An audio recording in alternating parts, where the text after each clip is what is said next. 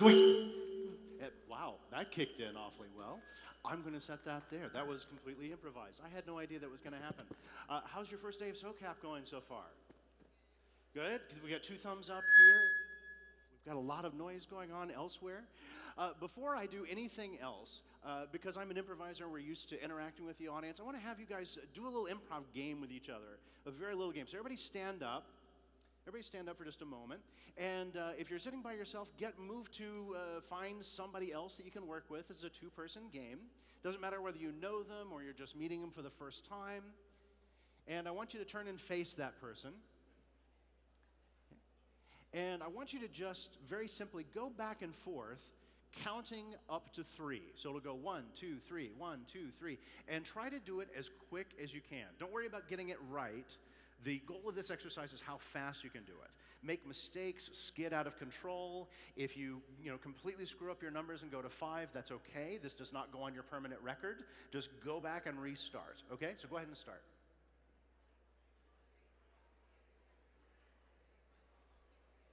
Okay? And see if you can push yourself to go even faster, faster than you're comfortable with.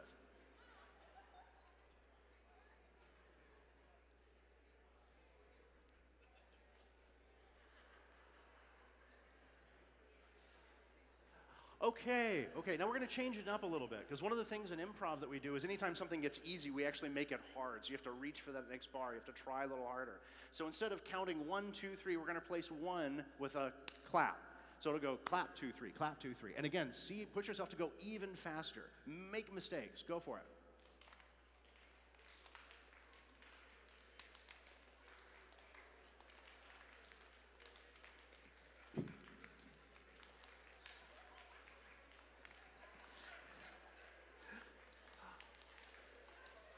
Okay, great. Now we're going to change it up again. We're going to add another little change to this. So instead of 2, we're going to add a stomp. So it'll go 3, okay? And again, go as fast as you can.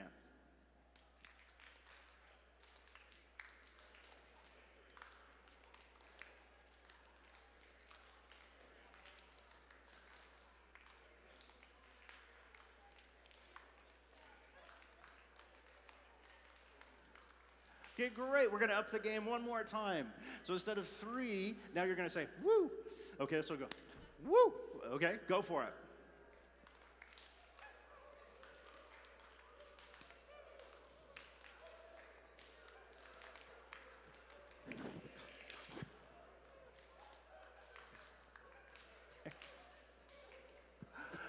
Terrific, terrific. Thank your partner for helping you out there. And go ahead and sit back down. That's a little game we play to warm up before shows, that our cast does before shows, that we teach students to go, that we change the focus from trying to get 1, 2, 3 right, because we could do that very easily, right? We kind of, I always think of it as that badminton game of 1, 2. We could slow it down and get it right, but we want to change that a little bit. So as they had said, I'm Ken Robertson. I'm the artistic director of Bats Improv over here in Fort Mason, Building B. We have several sessions that are happening in our theater. We have been improvising for 32 years, which is, if anybody's counting, 2 years longer than The Simpsons. Anytime you can measure yourself favorably in longevity against The Simpsons, I think you're doing something well.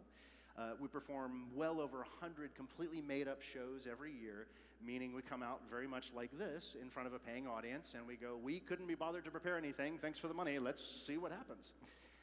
And we do that many, many times, every Friday and Saturday. And we also have a corporate training arm at work that we're working with all kinds of companies, from garage startups to Fortune 100 companies working on communication and innovation and teamwork and leadership. And there's been a huge interest and huge expansion in this over the last several years. Now, when SOCAP came to us, because this is the first time we've had a lot of sessions in the Bats Theater over the years, but we've never actually participated.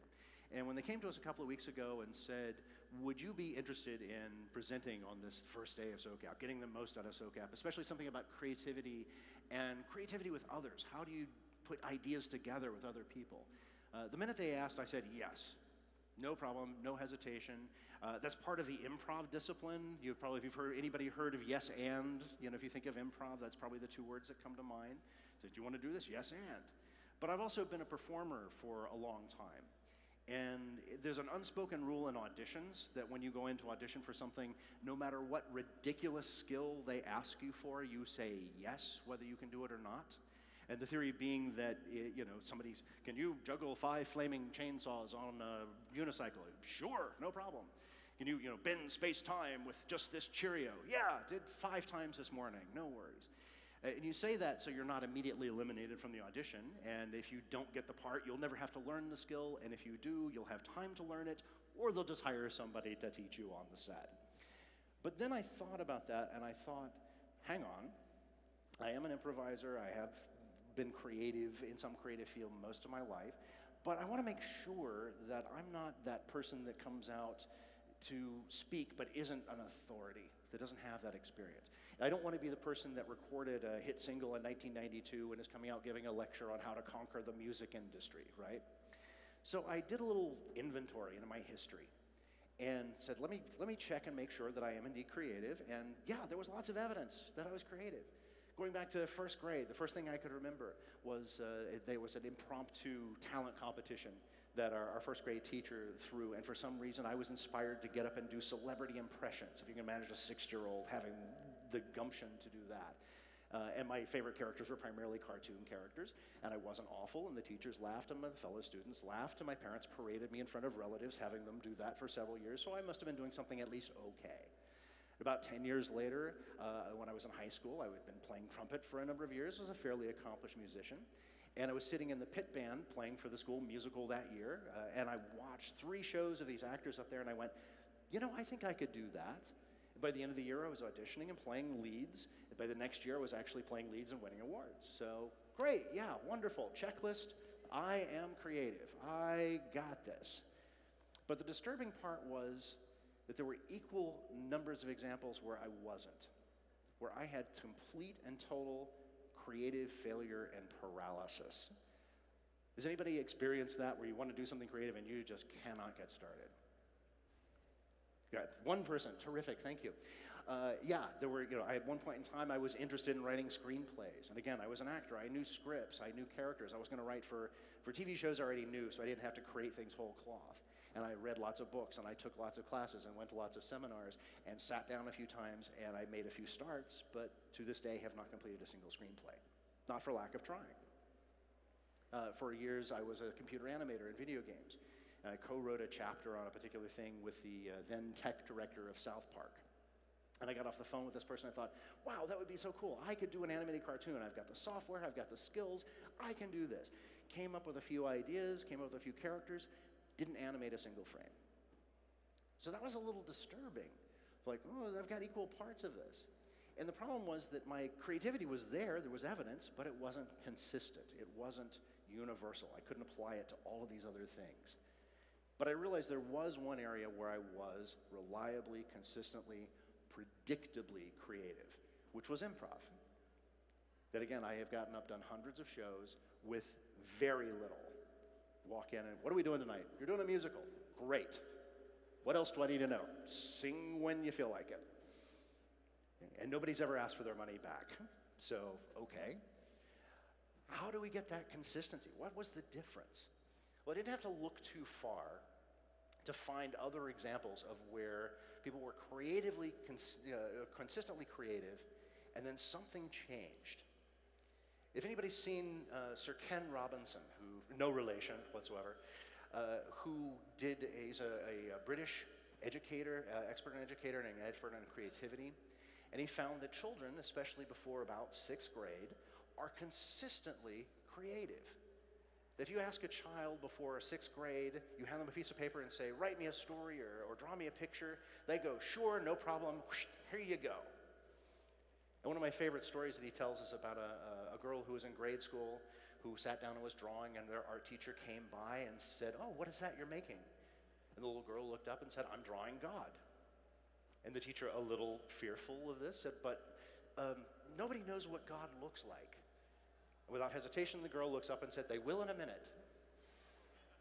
So you gotta love that amount of creative confidence, okay? I'm going to define the undefinable, and I haven't even gotten to 4th grade. That's fantastic.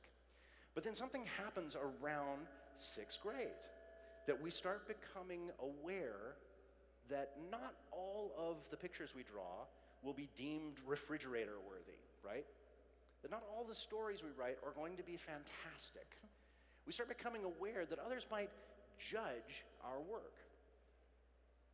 And then we start judging ourselves as a way of heading off that judgment that might come down the line, and we develop inhibition out of it. So this judgment, self-judgment, inhibition cycle, it's a protectionary thing. And after 6th grade, you ask a child to write you a story or paint you a picture, you'll hear things like, I'm not a writer, or I'm not an artist. So it just, as opposed to even trying, they just immediately define themselves as not creative, or not creative in a particular area. Now, I think after talking with people and doing some investigation of my own, I think almost everybody has creative impulses of some kind or another, whether it's starting a business or how many people sing along with their favorite song in the car and maybe add their own little flourishes to it. And yeah, exactly, up until the point somebody notices you, right? It's great in traffic until you look around and see that one person watching you, and then all of a sudden that goes away. So there is that piece of, that judgment piece that all of a sudden, it pops out of thin air. Okay, I've got to stop being creative. So I wondered, and in looking, is that judgment, is that inhibition, is that the only thing that really keeps us from being creative? Well, interestingly enough, maybe. There's a lot of science behind right now that indicates it may be, that there's that judgment of right from the beginning, whether this is going to be good or whether that's bad. A gentleman by the name of Dr. Charles Lim, who's a neurosurgeon, currently in San Francisco, who has been conducting studies. He's read 2 studies over the past few years where he got improvisers of various disciplines and put them in an active MRI, which is kind of a video scan of your brain that you can watch change in real time. And the first time he got musicians and rap artists, and currently he's working with actual improvisational actors, some people that I actually know. And he put them in an MRI and he measured them making stuff up.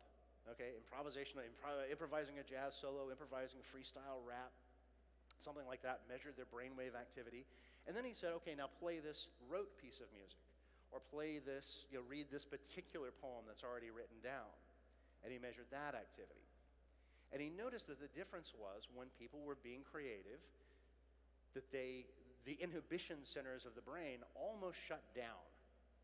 He described it as being almost in REM sleep. Okay, which was very unusual. And then when they were reading something, which was probably fairly boring, he said he didn't make it terribly challenging, those centers lit up. Because there's a way to get it wrong, right? If you're reading something that's already recorded or written down off a piece of paper, there's a way to get it wrong. And especially under those conditions when you're in an MRI and there are several scientists looking at you, the pressure is on, right? Kind of if you had just done that 1, 2, 3 exercise, and we said, okay, let's do it with everybody watching these 2. You probably would not have been able to go as fast, probably would have made more mistakes. So there's a lot of indication that judgment, self-judgment, inhibition is actually what kills creativity. Now, in the study that Charles Lim had, by the way, I mentioned he's doing this with improvisational actors. He hasn't released those studies yet, or the conclusions yet, but so far the patterns are almost identical. So 3 different disciplines, effectively, of creativity, almost identical results across those disciplines. So how do we deal with that? How do we get judgment out of the way? Well, one of the things, we've actually developed some exercises in improv to be able to do that. And I want you to imagine for a moment, if you were at a circus and you saw an aerial act, a trapeze artist or a tightrope walker, and that person did something wrong, and they fell 30 feet into a net. We're not going to kill them. We're going to be nice to them. And they're not hiding that, right?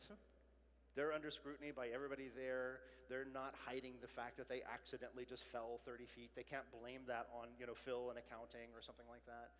If there's a Phil from accounting in here, it's a different Phil from accounting. But how do they get back up out of that net? What happens at the end of it? They pop back up like, wasn't that a fantastic fall? Thank you. Okay, so they're more inclined to go back up on that trapeze again. They celebrate the fact that I just fell 30 feet and wasn't it beautiful? So we're going to do a little exercise, and this is something we've developed. We could call a circus bow in improv that I would love everybody to do. So everybody stand back up. And I want you to, for a moment, pretend like you have just won every medal in the Olympics ever by yourself. On the same day, you just win every Oscar category this year by yourself, and the Super Bowl on a team of one. Okay? So take that, spread your arms out widely. Thank you very much. And you're going to take a huge bow to your adoring public that watched you do all of this stuff. And it's grand, huge bow. And when you bow, you're going to say, I failed. Okay? So do that now. 1, 2, 3. I failed. Turn to somebody on either side of you. Make eye contact. Bow to each other grandly. Okay, great. Turn to somebody on the other side. Even if they're across the room, make eye contact. Bow to them. Great, thank you. Go ahead and have a seat again. We do call that a circus bow. By the way, I've done that exercise many times I've done it with CEOs, and it always elicits laughter, even though there's nothing particularly funny about, I failed. But it's that release of tension, it's that inhibition, that judgment thing that's sitting up there, kind of taking a powder going, oh, okay, you got me there, we're good. It's that release of tension and looking at somebody else and going, oh, thank goodness, you too? Ooh, I've been holding that in for years. Thank you so much. So instead of getting rid of judgment, what we can do is reduce the sting of it a little bit. If we're not as afraid of it, it doesn't have as much impact. That's really what the circus bow is about. By the way, the shorthand for that we do is we throw our hands up and go, woohoo! So everybody practice that just right where you're sitting, okay? So 1, 2, 3, woohoo! So yeah, it's one of those things, again, it's a pattern disrupt for those of you who are neuroscientists out there. It's as opposed to getting in those usual patterns that we get of like, oh, I made a mistake, I better hope nobody saw it, or how can I fix it before anybody comes in? And just going, ooh, okay, I own that. Let's get rid of that mistake energy, and then we can move on. Statistically in the NFL, quarterbacks throw either no interceptions or 2 or more. They almost never throw 1. Once you get in that mistake energy, it just sticks with you, okay? So, great, wonderful. We can reduce the sting of judgment. If we could just get rid of judgment altogether, then we'd be wildly creative, right? Well, maybe. There actually are people, thanks to the miracle of the internet, we see exactly what somebody without judgment looks like. There are thousands of them out there. We see people producing fantastic amounts of content. Not necessarily the greatest quality, however. Judgment is there to help us refine the process. I get lists from time to time of the 10 funniest people on Instagram or the 10 funniest people on Twitter, and I generally go and look and not so funny. Yeah, exactly. It's generally, I hate to say that. I want to support people like that, but it's generally people like pointing at something and shouting very loudly, and then they do another video next week where they point at something else and shout very loudly. Okay. I had a friend who, after the last presidential election, was very upset and recorded an album of protest songs that they were going to raise money for the DNC and this was going to be huge. Now, this person was not a great singer and had been playing piano for about 3 months, but accompanied themselves singing. And I have to admire them for doing, the gumption to get it done, but not the greatest collection of songs in the world to inspire anybody. And then afterwards, they were like very surprised that this thing was not a billion-dollar seller and wasn't making Adele reconsider her career. So if we can get rid of that inhibition, yeah, we are wildly creative, but quality isn't necessarily there. And we've seen this again. There's a group at the University of Colorado called the Humor Research Lab, also known as HURL, that did a study about chemical suppression of inhibition. The very basic that you get funnier when you have a few more cocktails. That's the fancy term. Chemical suppression means a few too many cocktails, because it does suppress the inhibition centers. And they did this study of having people go up and tell jokes, take a drink, tell a joke, take a drink, tell a joke, take a drink. And sure enough, they went up, they thought they were funnier the more cocktails they had. They ranked themselves as friggin' hilarious. The people who were watching, however, ranked them as less funny. The lines literally do that. Okay, it's a really funny graph. I encourage you to look it up. So we do need that judgment to come in and help us refine what we do. The problem is when judgment shows up too soon. Sometimes it's our friends. Okay? Ooh, that skunk looks nice and fluffy. Maybe I should go pet it. Judgment shows up and goes, skunk might not be very receptive. Thank you, judgment. Really appreciate that. We go, I have an idea for a novel. Judgment goes, it's not going to be good. Not very helpful.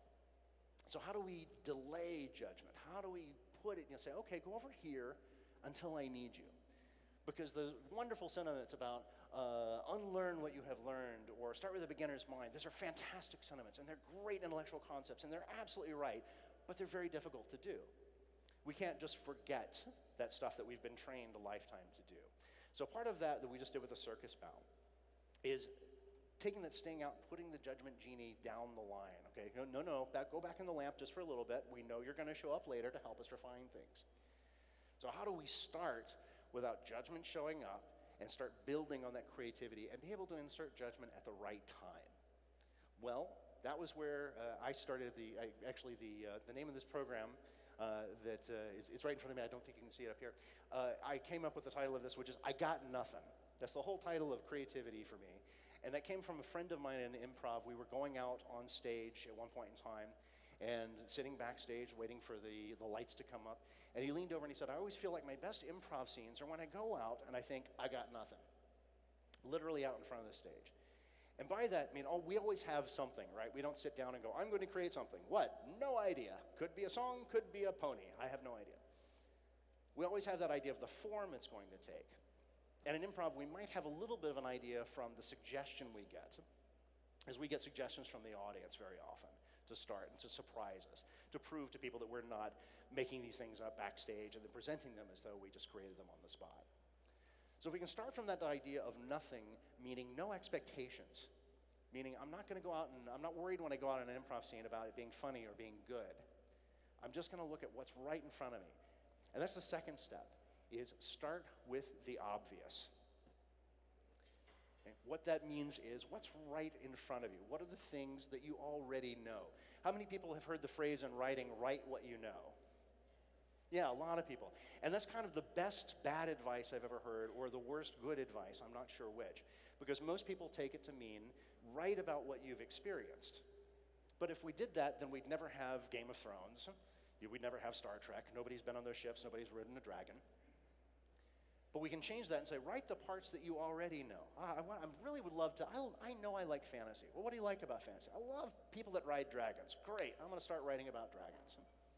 So we start with that stuff that's right in front of us, the parts that we already know, and the judgment doesn't creep in. It goes, oh, okay, I can't argue with that. You do like dragons, you do like fantasy. In improv, we're always working as a team sport too. We're never alone. There's always somebody else out there with us. And we're looking to bring them into the scene, whether it's our scene partners or audience members. And at this point, actually, I would love to ask, can I have somebody who would be willing to come up and volunteer briefly to help me out on stage? I promise you will have to do very little, and your self-esteem will leave at least intact, if not enhanced.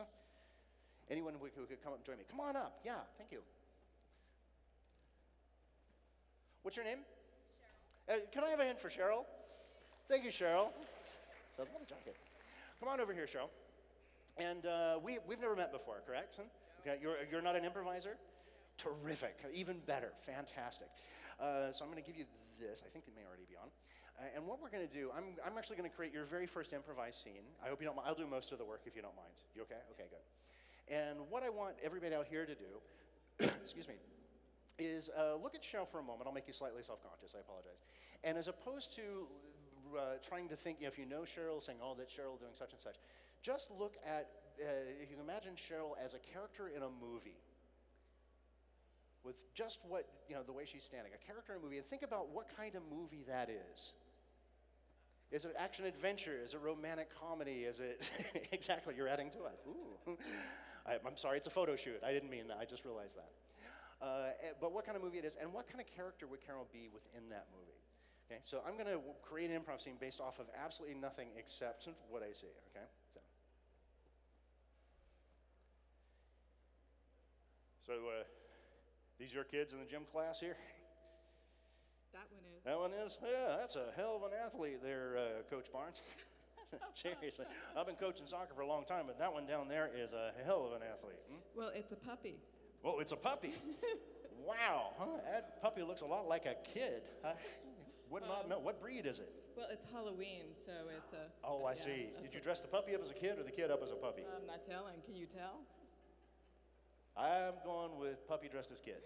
You got it. That's great. Okay. So we'll stop there. Great. Give her a hand. Thank you very much for creating your first improv scene. So again, I just took that stance basically that that you had, and somehow went, oh, we're in a gym class watching kids play. Start with the obvious. And then we get to that thing I started with before, at the very top, where those two words that I mentioned, yes and. And this is actually where we can keep the creativity going, but also be able to add in a little bit of that judgment. Because we're not, with yes and, we're not looking at creating something that's funny or brilliant. We're looking at judging, did I add to that thing that was right there, agree and add a little? Yes and means exactly that, agree and add a little. In improv, if we say no, which can be our first instinct, especially when we're moving into something that we've never experienced before. You know, there's a reason why, you know, children around the age of 2 learn, the first word they learn with authority is no. Because it's the first amount of control we have to affect our world. It's the smallest bit of effect we have around our circumstances. No. So if we say yes, we allow things to go forward, but we're not really participating in them. If we say yes and, it's like, okay, it's going to go forward, and I'm going to agree and put something in and add to it. I now have skin in the game. So if somebody comes out in an improv scene and goes, here's your pizza, and somebody goes, why are you holding my hubcaps? We're not going to get very far. If somebody comes out and goes, here's your pizza, and somebody goes, yes, it smells delicious too. You look very tired. Would you like to come in and have a slice? Now we've got to start. We've got some place to go. We're not just in argument. We're just get hubcap pizza, hubcap pizza. We can start moving forward from that. So I want to do another exercise now. Let's get everybody up and find somebody to be your partner for this. It could be the person you did 1, 2, 3 with. It could be somebody brand new, entirely up to you.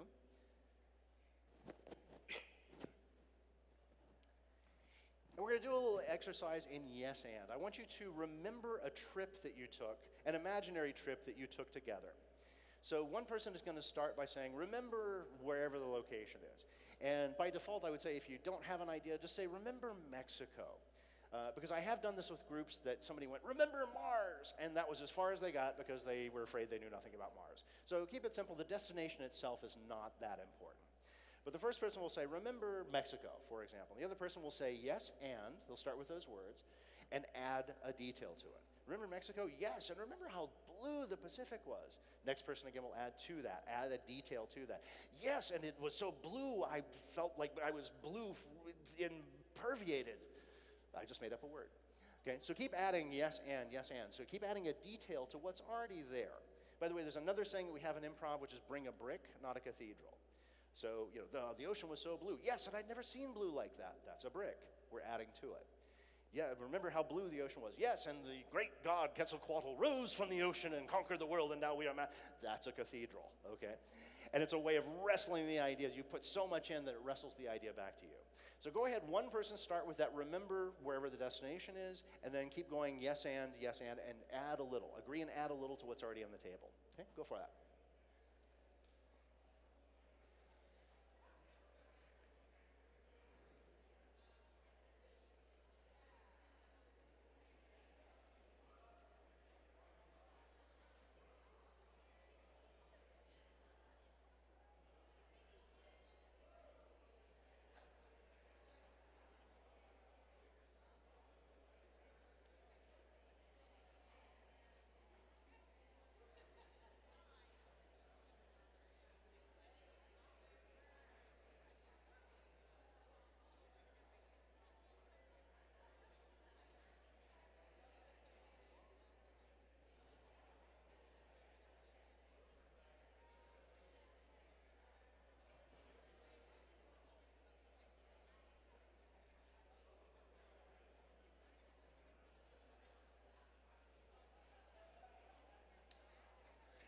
Okay, thank your partner. Thank your partner. How many of those, did those trips surprise you with where they went? And the thing that I heard somebody over here say, oh yeah, there's an interesting story. We will talk later. If you're just adding those little things, this is the nice thing again, we get past judgment by agreeing and saying, okay, yes, and the ocean was very blue. Yes, and the sailfish were jumping. Our brains are not gonna go, oh, hang on, judgment, let me rope that back in. We're making those small incremental changes that can move up, and all we're judging is, did I agree and add a little to that? So we're reducing it to just that piece.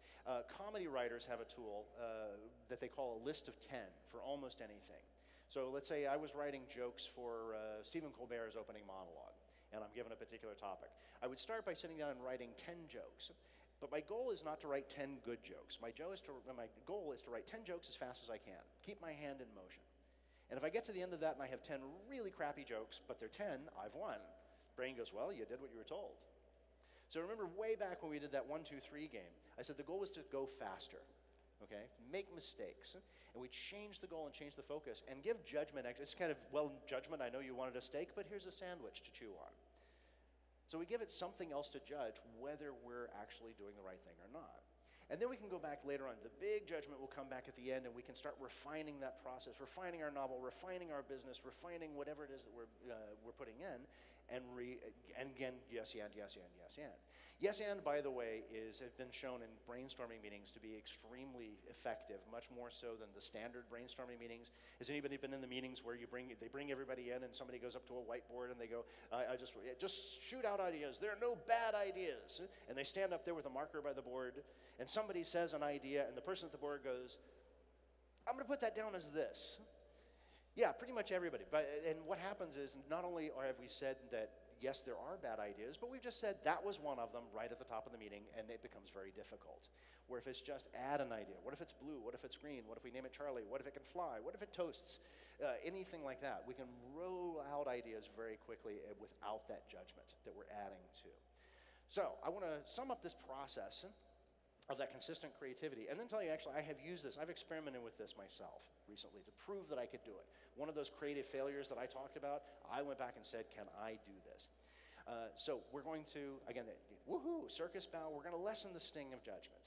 We're going to start from nothing in terms of expectation. We're not going to say I'm going to write a good novel. I'm going to jot down 1,000 words. I'm going to do a list of 10. We're then going to start from the obvious. What do we know? What's the things that we already know that are there? What are the things that we can observe? Then we're going to yes and that. We're going to agree and add a detail, agree and add a detail, agree and add a detail. And we know that, again, judgment's going to show up later on, and so we can rinse and repeat. We can repeat this process.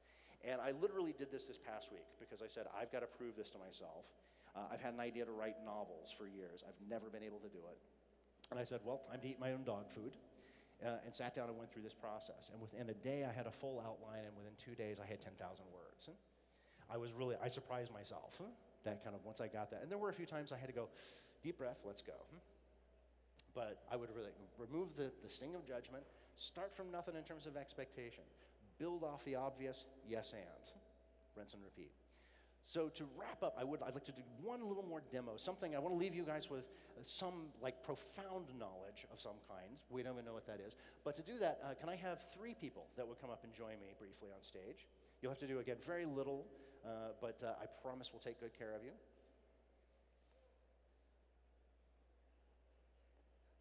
Only 3. Don't everybody rush the stage at the same time. Come on up. Yeah, come on up. There we go. Great. Yeah, come on up. Terrific. What's your name? Crystal. Let me have a round of applause for Crystal. What's your name? Zach. Zach. A round of applause for Zach. And your name? Scott. Round of applause for Scott. So we're just going to do a real brief panel. You guys are going to be, if I can have you stand side by side, very briefly. We're going to do a very brief talk show. You're going to be our expert. Notice I said expert singular, not multiple, because you're going to be a person with 3 heads. Okay, so it'll be when I ask questions, you'll answer one word at a time. Perfect. And actually, I'll give you this. If you can you hold that in the middle? Okay, great. So and you can always repeat the question. It'll always start with you. Just find that if you say yes, and find that next word that makes semantic sense. So for example, if I were to ask you what your favorite color was, you could say my favorite color is. So what's your favorite flavor of ice cream? My favorite flavor of ice cream is cherry. Great, cherry, wonderful. It's a great flavor of ice cream. So we're going to do this very briefly. What is a piece of knowledge that you would love to leave here with today? A piece of expertise that you would love, if it would make your day if you walked out of here today with? Ways to make the world better. How to make the world better, okay? So, good afternoon and welcome to Making the World Better Daily, the talk show where we always make the world better on a daily basis. And we have with us an expert in making the world better today, who needs no introduction, but I will introduce them. Would you please tell us your name? My name is Mark, everybody. Mark. Yeah, Mark, let's see if we can turn your microphone there, Mark. Mark, who only goes by one name, kind of like Cher or Prince, because you have done so much. Now, what is the best advice you can give to somebody for making the world a better place? Always. Loving. Be always loving. That's a wonderful bit of advice. Now, what would be another, if you were to say what's changed your life the most, what would that be? Meditate. Every. Detail. You. Can. Meditate every detail you can. Be loving, meditate every detail you can. And what is that phrase? Actually, I've got you a book right here. Could you tell us the title of the book that is coming out? The. Only. The what? Book. You. Meditate. The only book you meditate. Every other book you cannot meditate, but this one you can. Everyone, let's have a big round of applause for Mark, our world-changing expert. So, thank you guys very much. I'm over time. Thank you for sticking around with me. I hope you have a fantastic conference, and I hope to see you again. So, thank you very much. I wish you a great SOCAP. Thank you.